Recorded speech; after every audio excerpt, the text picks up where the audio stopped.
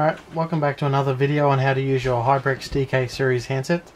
In this particular one we'll go over how to set the time and date on the phone through the programming on the phone. So you hit the program key, which is what the program key is for. You hit the hold key to go into date and time and user alarm. Don't worry about user alarm, it's not a very useful feature to be honest. Push 7 for date and time. Now we then get a list of numbers along the screen. The first number is the month, so given that it's September, we put in 09. The next number is the date, and it is the 17th. The next number is the year, which is 2012. The following is the time in 24-hour time. So essentially, if it's 4 o'clock in the afternoon, it's 16 o'clock. Just add 2 hours and then obviously the 10.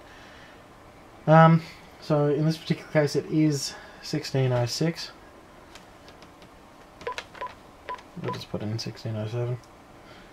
Alright, and it is Monday. The day of the week is the last option. So it's not a second, it is a day of the week. Monday is 1 and Friday is 5. I'm not at work on weekends, so I couldn't tell you what Saturday and Sunday are. But I know Monday is 1. So we'll just hit save. It comes up with a preview on the screen, so you can verify that you've got all the right words where you expect them to be. Once you've done that, just hit the speaker, and that's it. It's done. And that's it.